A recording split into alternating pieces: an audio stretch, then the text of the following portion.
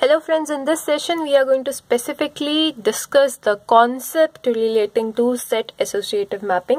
One of the students pointed out some difficulty in understanding the concept of sets.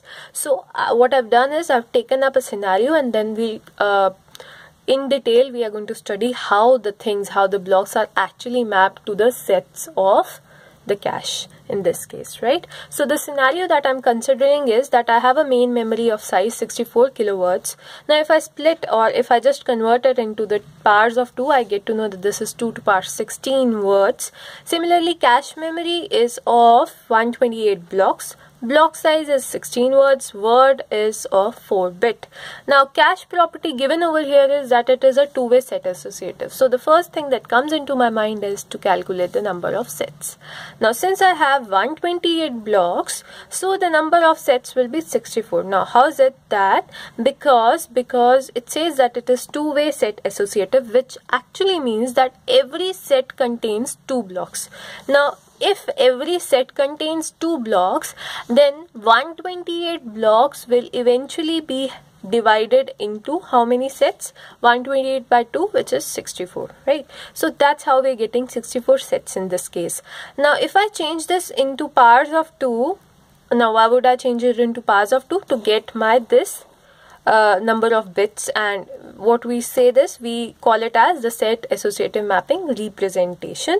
So since we actually have to find the various number of tag, set and offset bits in various questions, so let's just discuss this as well.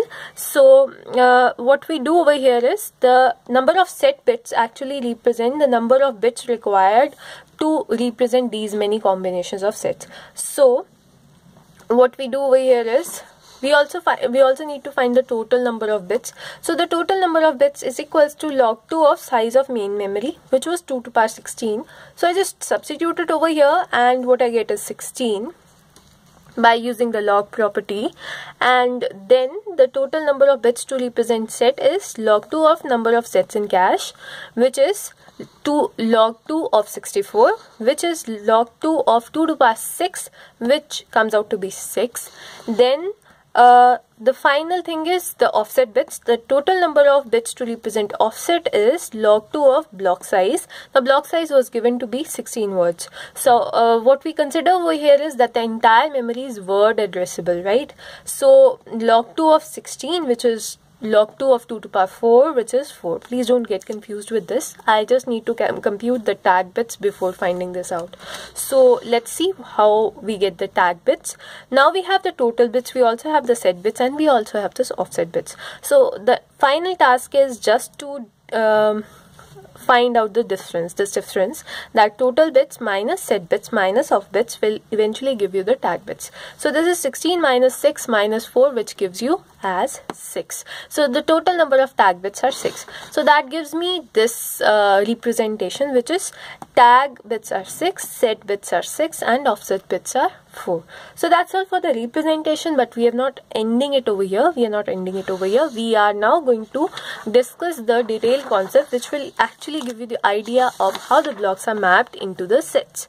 Now, as we already discussed, that set associative mapping is basically a hybrid of direct mapping technique and your associative mapping technique, right? So after you find out the sets, what you do is you just try drawing your cache and main memory diagram. So this is your cache and this is your main memory. Now you have how many sets in this? You have 64 sets. So just imagine these are some 64 blocks present in your cache, and within every such mega block called as set, you have some sub blocks known as blocks, right? Those blocks are actually the blocks of your main memory. And you also know that for this particular question you have two-way set associative, which I already explained that in every set you have 2 blocks, right? So we have split every set into 2 blocks. So this was all for this cache representation. Then I have my main memory, which has how many blocks? We didn't compute the number of blocks, right? So it is very simple. Just divide the total size of main memory by the size of one block, and you'll eventually get it as 4096, which is 2 to the power 12, which is 4096. So that means you have 4096 blocks over here. B0 to B 4095, right? Now we have to do the final task of mapping the things. Now what is this? This is just the decimal representation of your 0 index. Since we said that we'll be using 6 bits for your set, that means 0 0 0 0 0 6 times 0 will represent your S0, that is your first set. Then S1 will be represented by 5 zeros and 1 at the end, and so on. So now let's perform the mapping. So for the 0th block of main memory, you write it as 0 mod 64, which will give you 0. Now this 0 represents the 0th set. So any vacant block in the 0th set can be written as this. So that means I'll put on my B0 block of main memory in the vacant space available. So as both the things were available, I just placed it into the first cell, which was vacant over there. Then you compute 1 mod 64 for your first B1 block. Then this is mapped to 1, which is first set, so you place it over here, B1. Then you keep on moving like that, and you eventually get 63 mod 64 for your B63, which is mapped to 63rd set, and that will be the first block of 63rd set.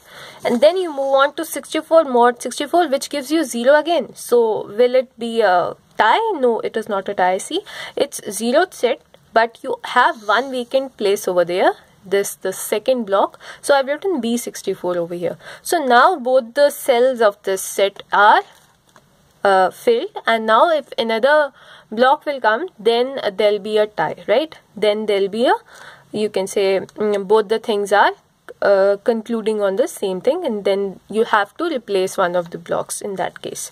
So this was the thing for your mapping concept, and I'm sure you would have got an idea about how we actually map the things, and this would have provided a clearer picture of the concept.